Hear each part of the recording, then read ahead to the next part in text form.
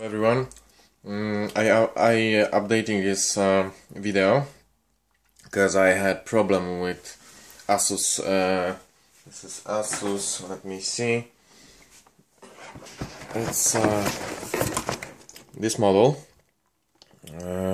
It's Asus x200ma, and I had problem with installation of the Windows 7 because I couldn't install it. I had installation belt and installation stops and restart the computer and so on and so on, and only one solution was to install newest updates from Asus websites, newest updates of BIOS. Let's see, here it's old version of BIOS, and as you can see, you have no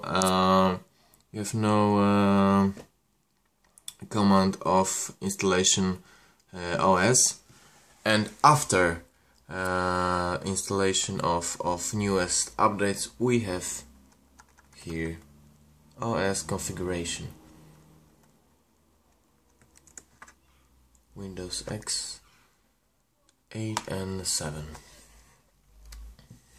And that was the solution how to install Windows 7 on SSD drive in Asus x200ma. Thank you very much.